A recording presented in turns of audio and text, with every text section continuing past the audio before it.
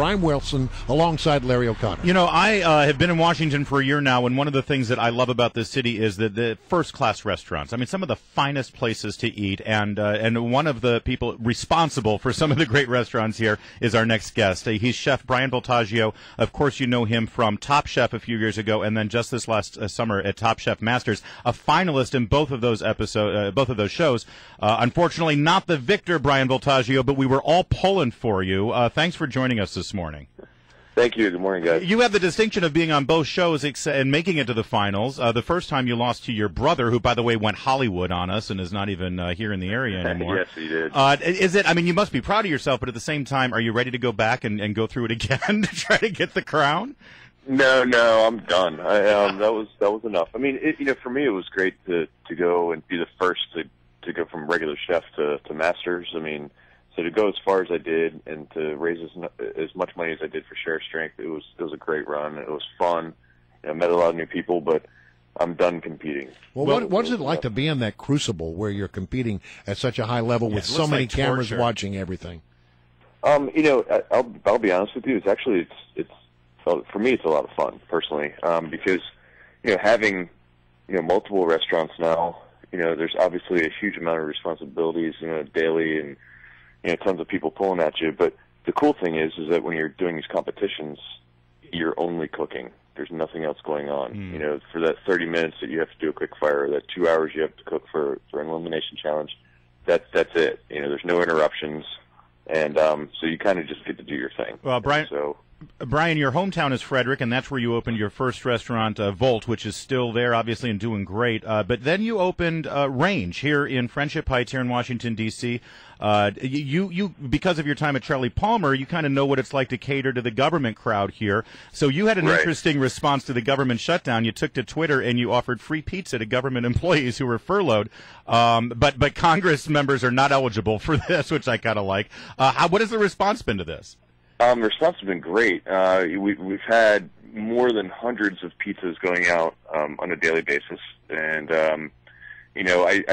for us it was certainly just something where we felt we could do something for our community and people who are living in our community. And obviously we're in DC metro area, and I think obviously there's a lot of people who are impacted by this all across the country, but there's a whole lot of people in DC area that are affected by this, and including neighbors, family, friends, and so we just wanted to do something and let people know that we care about them. Well, my question is, though, I heard that initially, right after the government shut down, that a lot of government workers would say, oh, well, we got a couple of days off here. So they actually went to the bars at night, they went to restaurants, and were actually spending money. Is that true? And then number two, how has it been in the days that followed? Yeah, no, I'll be honest with you. We did see a lot of people with more free time on their hands. Not a good thing, but yet, they did spend it, not sitting at home. They did come out and, and visit our restaurant, and do know that. And, I've talked to fellow chefs, and it's been the same. But, there's a lot of things that do affect the shutdown. You gotta know we're also, Range is adjacent to a hotel. And there's also a lot of hotels. We stay in contact with hotels because it's a good indicator of business for us. Mm-hmm. And we know that days after the shutdown, they went from 70% occupancy to 30% occupancy in the area. Wow. Meaning a lot of hotels. So, when business is shut down in the government, business is shut down. And so, it is greatly affecting us. That means there's a lot of transient business that's not coming through D.C., and we're not, benefiting from that.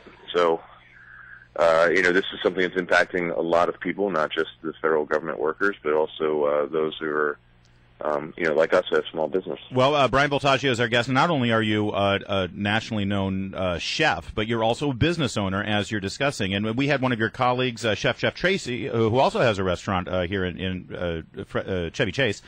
He was on. He was talking about some other decisions that government can make that affect you. He was chiming in on the minimum wage laws here in Washington. I wonder where you stand on that. My understanding is that if D.C. increases the minimum wage to the level that they're discussing, it's really going to affect restaurants. You employ a lot of people at Range. Have you done any of the calculations on that? Yeah, no, we have. It is something that when we were opening Range, we were ahead of the curve. But wages are gonna go up. Obviously we try to do our best, and it is always going to be the case. We try not to pass that impact along to our guests. I mean, we have to remain competitive and make sure our price point is manageable for our guests.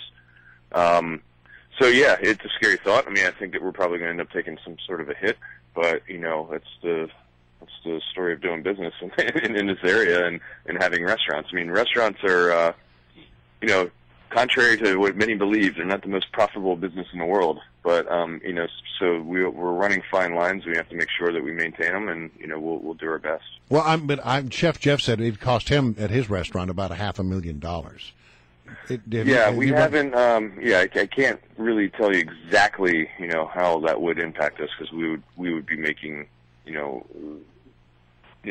definitely some changes. The great thing is for us and what we do is, we employ a lot of interns.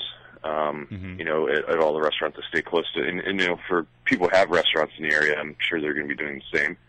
So that does help alleviate some of that and offset the cost, because I stay close to the Culinary Institute of America, which is, my alum from New York. And, so I do as I did when I was an intern in New York and come down, obviously work at the minimum wage.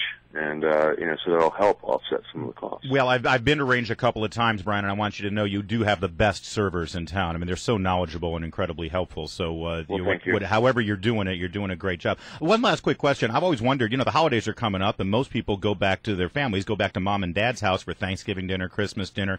When you do that, when you and your brother go back to mom's house for Thanksgiving, does she make you cook? Yeah, absolutely. She's done. She's had her time. That would be great. A quick fire challenge of turkey between you and your brother, mom's bidding. Yeah, Michael and I, we did a small holiday segment for Cooking Channel last year, where it was Michael and I weren't necessarily pitted against each other, but we both did a turkey, we both did some side dishes, and it was fun. It was a cool little thing. But we haven't. It's tough for us to actually get together on holidays sometimes. Michael's busy out there, and I'm busy here. And but when we do, we take on the cooking. Mom makes you cook. Mom makes you cook. Well, that's good. I got to tell you. Yeah. That's Mom is a judge, though, too. Trust me. And a harsh not one. Afraid to give her opinions. Well, that moment on Top Chef when she was there for both of you, it came down to Bryan and his brother Michael for the crown, and she wanted Kevin to win, by the way. So she didn't have to worry about. Mom always liked him best. It's like the Smothers Brothers. Yeah. Bryan Voltaggio, thanks so much for being our guest today, and thanks for what you're doing for the furloughed government workers. Again, that's free cheese pizza over there at Range, and it's not. We're not talking Domino's stuff here. This is good brick oven pizza. All right. Thanks a lot, Bryan. Thanks for helping me